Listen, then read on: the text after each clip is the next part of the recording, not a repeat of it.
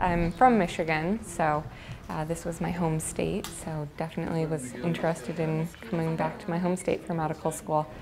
And Michigan State University had a really awesome program that I was interested in. It's called Leadership in Medicine for the Underserved. I'm Rachel Holtzman, and I'm a medical student at Michigan State University College of Human Medicine.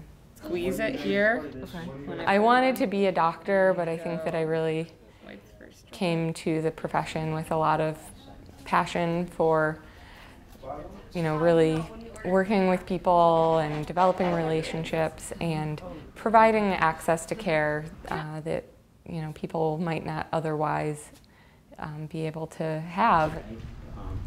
We were doing a training with 5 other first-year medical students.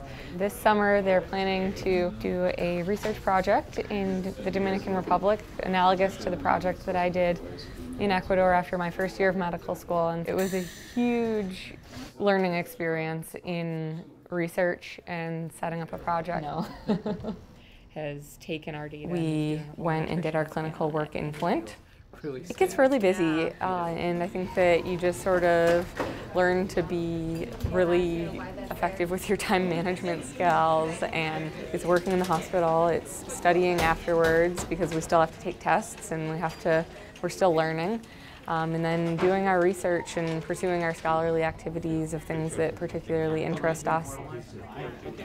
I think that in medicine, collaboration is hugely important, and I think it's awesome that that's something that they really instill in us from the beginning of medical school.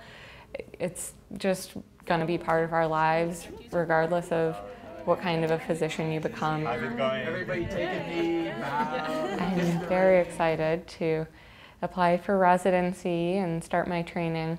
I feel very ready and excited for what lays ahead.